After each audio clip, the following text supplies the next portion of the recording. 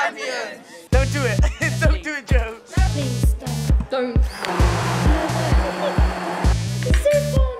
We're both Chris. Do you not put any oil in? What do we need for the recipe? There were some students that didn't have much cooking skills. I'm like Gordon Ramsay's son. What's that? The majority of the kids, they didn't have any clue of anything. It's horrible. Edit this out. I don't really cut onions, so I don't know how to.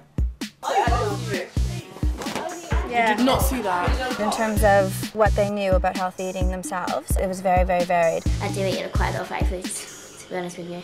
And that's why I come here to try and learn. Lovely. Wouldn't you want that with your fish? I wouldn't.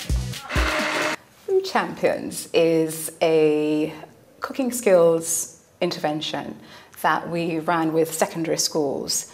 And the aim of that was to encourage young people to get involved in healthy eating, healthy cooking through healthy competition.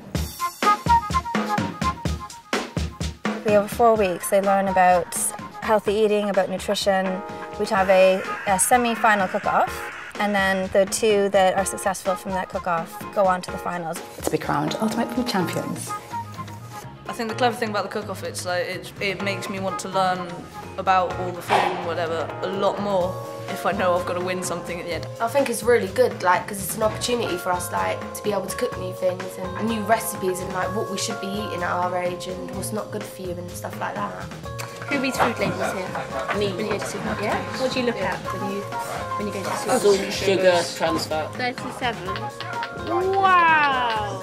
We have really progressed, and most of these girls, I don't think have ever cooked, but their parents have been amazed to survive, to see how they've improved.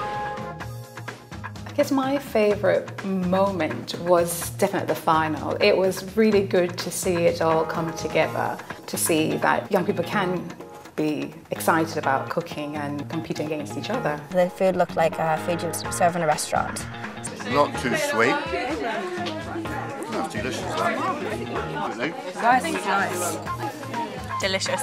And the final scores were, the boys scored 62 out of 75, and the girls scored 65 out of